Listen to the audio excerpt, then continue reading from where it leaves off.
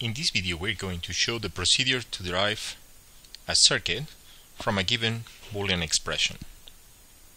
We start the example with this given Boolean expression, x times y plus z prime.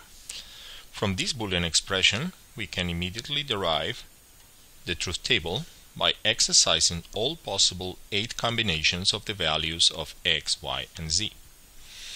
For those values we obtain this column over here, which is the output or the result of evaluating this Boolean expression.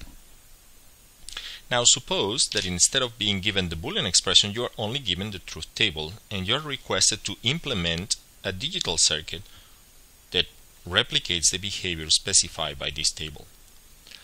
So one possibility is to use what we call the canonical representation sum of products.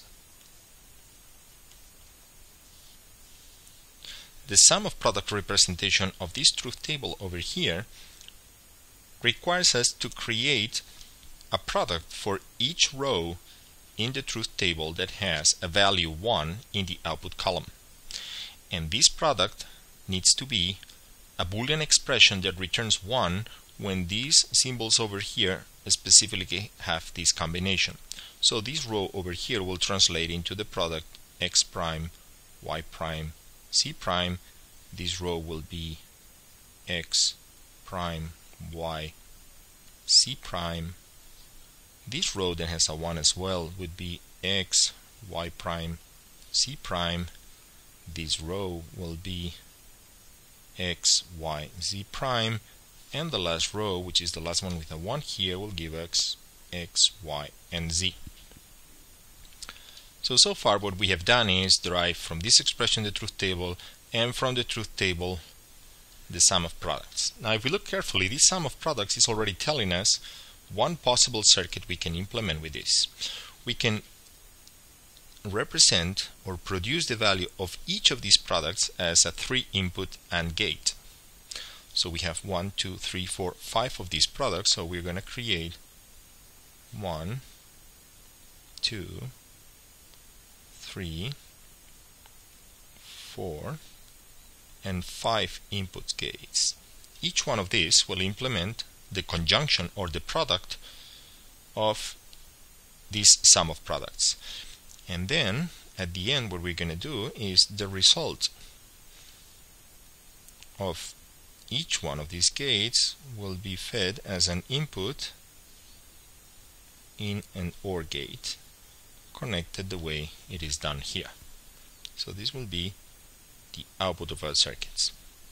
What remains to be connected then is each of the 3 inputs of these AND gates. But as we can see, for each one of them we're going to have a connection to either a symbol or its negation. So one possibility is to say, well, we're going to have the input x here, but also we are going to negate this value to create x bar. The same thing for y, we're going to generate y, but also the negation of y, and finally z and the negation of z. So this trick over here allows me to access both the value of my symbol and the value of its negation. Now the trick here is the following.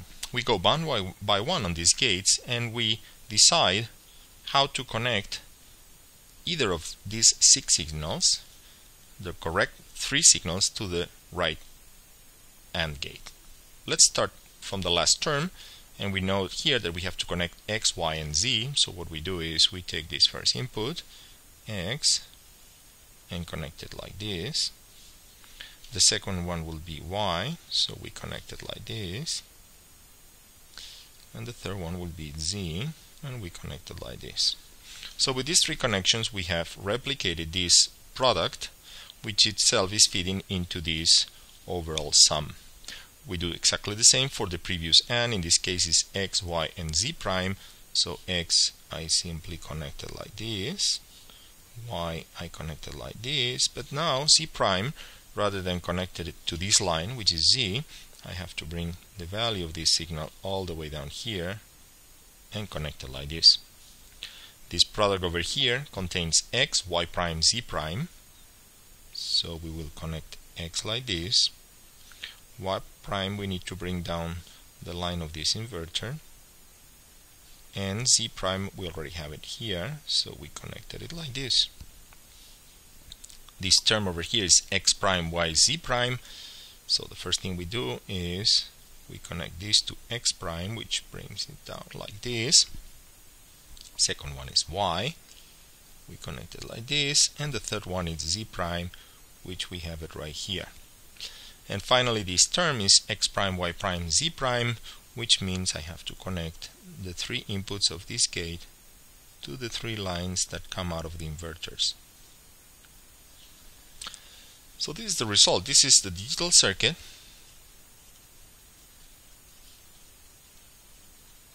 Derived from the Boolean expression. Now let's summarize the process. We started with the expression, we obtained the truth table. With the truth table we know how to obtain a canonical representation, which is the sum of products, and this sum of product corresponds almost one-to-one with the structure of this circuit. The only thing that we have used is gates with arbitrary number of inputs. So in this case, since the function has three input variables, all these AND gates will have three inputs, and the overall OR, or the final OR that we connect all of them, has as many inputs as terms or products are in our SOP representation. Now once we have that, we can closely look at what happened here. We started with this expression, let's call it E1, and then we derive this other expression, which is E2. Now these two expressions, E1 and E2, they represent exactly the same function, therefore they are equivalent. We can write here that E1 is equivalent to E2. Now from E2 we derive this circuit.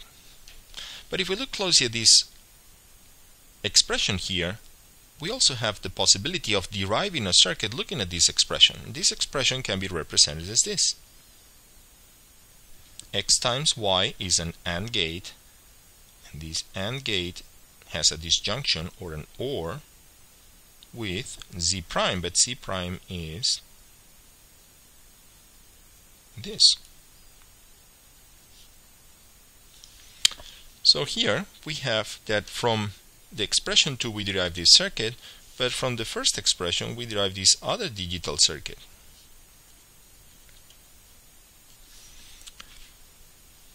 Now these two circuits are also equivalent. In other words, no matter which combination we set both circuits at the inputs, they will give us exactly the same output. Therefore, these two circuits are also equivalent. And this is a great example to show the wide variety of possibilities that you have to implement a circuit from a given Boolean expression. If you resort only to the truth table, using the sum of products is one possibility to come up with a circuit. However, certain functions, if you manipulate the results accordingly and you apply simplification rules, some of the functions can be represented in Boolean expressions that are much more compact. And these Boolean expressions that are much more compact, very likely, like it is in this case, will produce a much more compact circuit. Now, if we take into account that these digital gates occupy a space in a chip, and these digital gates sometimes are slower than others, especially those that have more than two inputs, then what we have is this circuit over here is preferred over this one because it occupies less space and probably is also faster. And this is at the bottom of the optimizations that digital designers have to deal with when they are facing a problem not as simple as this one with a 3-input function, but for functions that have maybe 10, 15 or tens or hundreds of inputs, and they have to produce the most compact Boolean representation such that the circuit occupies the least amount of space and works as fast as possible.